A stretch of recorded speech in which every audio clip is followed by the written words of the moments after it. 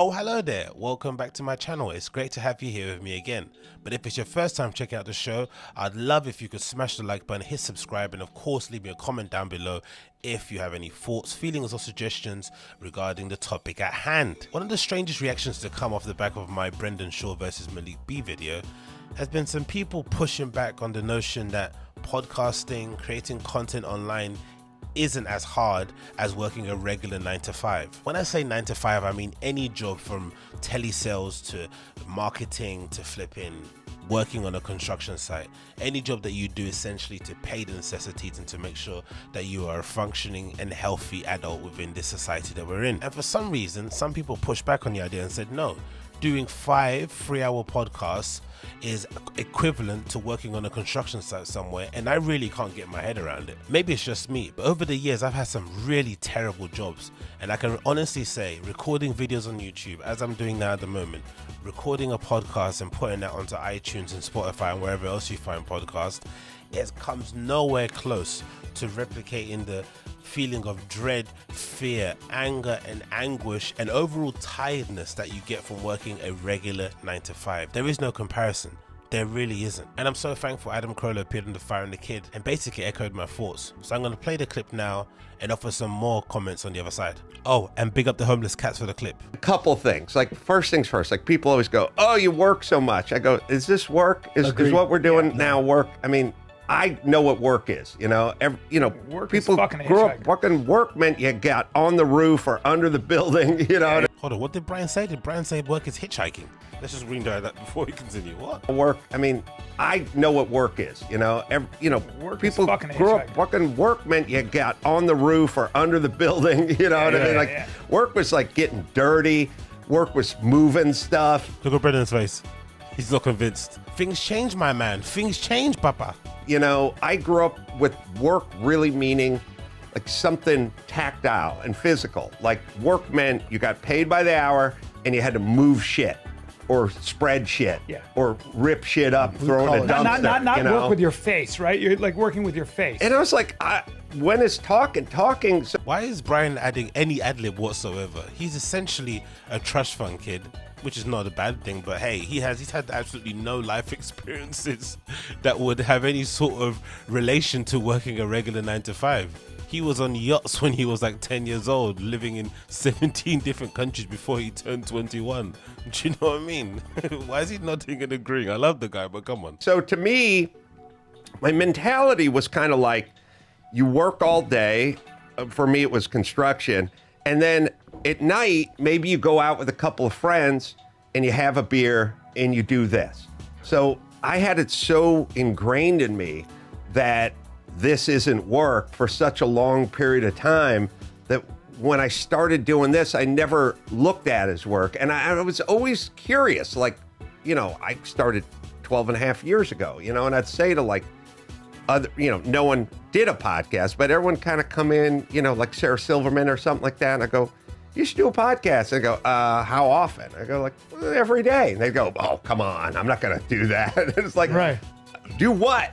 She's doing it now. Yeah, you sit around and you talk. Thank God someone with some common sense and someone with far more influence, clout, notoriety said something that I was saying myself in the video. So maybe people will now agree with what I had to say. Under no circumstances is recording a video online or recording a podcast talking about subjects that you enjoy, right? Because if you're not familiar with my channel and you've only come on here because of the videos I make on some of the LA-based comedians, check my channel out. I record a podcast called the AgostinhoZinga Show.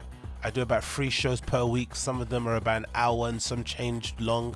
I also record some live streams called Open Tabs and named that stuff from Bert Kreischer. I'm sorry. And most of the topics I talk about on my podcast are things that I'm fairly passionate about, things that I'm fairly knowledgeable about. That's not work for me. That's a sense of escapism. I have a regular 9-to-5 that I do that I'm probably don't want to do as a career for the long term, and I would much rather do this full time, but I do this on the side because I enjoy doing it. It's really difficult to find hobbies when you're an adult. It's really difficult to fill up some of your free time. So if I can fill some of that up recording a video, talking about stuff that I'm fairly interested in, stuff that I'm fairly passionate about, and share that with people like yourselves who are also passionate about hearing stuff from other regular people just like yourself, why would I have the goal to come on here and then tell you this is hard work? It clearly isn't, because I'm clearly enjoying every minute of it. That's the whole point. You do this sort of stuff. You do do it because it's not work, because you know what work is. That's the thing that I don't understand. You know what actual work is.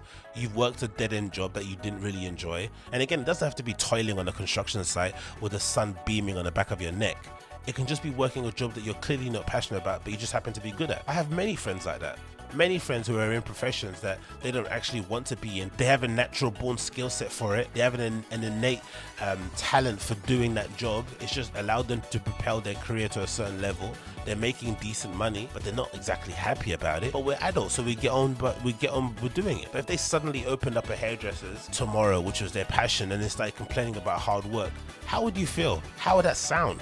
That would sound insane. So you left one place that you didn't like, effectively, just because it was paying your bills, and now you've moved into stuff that you actually want to do and you're complaining about the workload. That's really odd. And I'm not too sure what it is, but it's definitely something that I've noticed with a lot of LA-based comedians.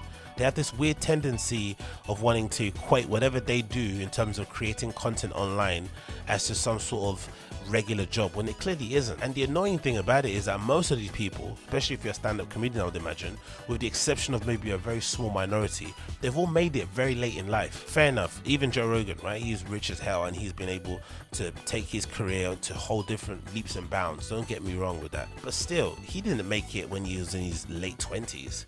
He made it fairly late into his the end of his late 30s, going into his late 40s. So he had loads of life experiences. I just don't understand why these comedians have such a desire to connect with the audience, me and you, and try to say that what they do is equivalent to what we do 9 to 5. It clearly isn't. That's the reason why we watch them, for that escapism. We don't need them to convince us that what they're doing is just as hard as what we're doing. It's not.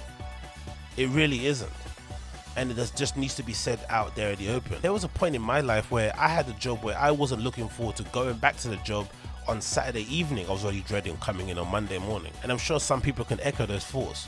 Where you wake up on a Saturday evening, or you get up on Saturday afternoon and you're already dreading going to work on Monday. You already think the weekend's already passed you by because you stayed up late or you went out on a Friday night. So then half of the Saturday morning is gone and you're already depressed. Imagine that feeling. You're elated that you're leaving work on a Friday, going to have some drinks with your friends, maybe meeting up with your partner, maybe going on a trip, whatever it may be, going home and playing video games for 17 hours. And then you wake up late on a Saturday afternoon and you're already dreading getting to work on a Monday. I've been there before. And it happens with all kinds of jobs. It doesn't need to be a good one or a bad one. It happens when you're just doing stuff you obviously don't want to do in your career. Maybe your aspirations and your dreams haven't been actualized and life has sort of led you in this place that you're at the moment, where you're just doing the things that need to be done in order to keep a roof over your head because we're adults. But how are they ever going to equate sitting on a circle or sitting in a makeshift flipping diner pontificating about news they've done no research on, giving us their unsolicited opinions on stories that we don't care about for our entertainment, and then equate that to what we're doing 9 to 5? It's not the same thing. It just isn't. And it's okay. It really is okay, because we all know deep down that these guys are all multimillionaires. Those guys around the table, with maybe the exception of Chappelle, who started recently, they're all multimillionaires through talking, through telling dick jokes, as they like to say. They're not in our tax bracket. They don't have the same life experiences we have.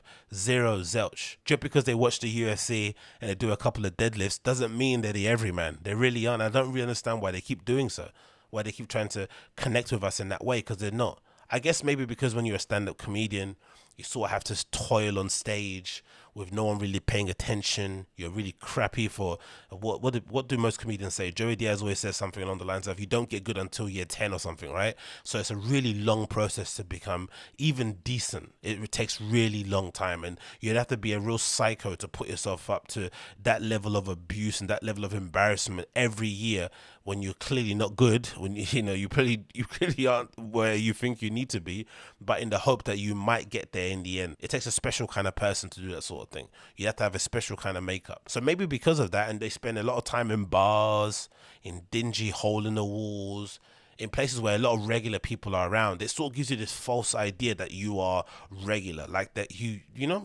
you're not really. Have you seen any of the clips of Brendan when he goes to shows? He doesn't necessarily, dive in deep and interact with the audience. It kind of treats it a bit like a job. He turns up, he does his show, performs his material and heads out. Nothing wrong with that, but just because you performed in front of people who have regular jobs doesn't mean you are a regular person. You obviously are not. You're in the top, 1% of the profession that you're doing. You're actually making money podcasting. You're actually making money doing stand-up in the pandemic. So I don't really understand why everyone was arguing and sort of like, debating this fact. But I guess, if you listen to enough podcasts and you keep hearing people saying the same thing, it can sometimes resonate with you and give you this false idea that what they're saying is actually true. But the reality. If you worked a real job, the reality. But maybe I'm wrong. Maybe I'm wrong, and maybe I've got it all completely twisted up and I'm looking at it the wrong way. If that is the case, let me know your thoughts and opinions down below. Do you actually think creating content is equivalent to working a 9-to-5 job? I'd like to know your thoughts and opinions on the topic. Get involved in the comments, and I'll see you guys again soon. Peace.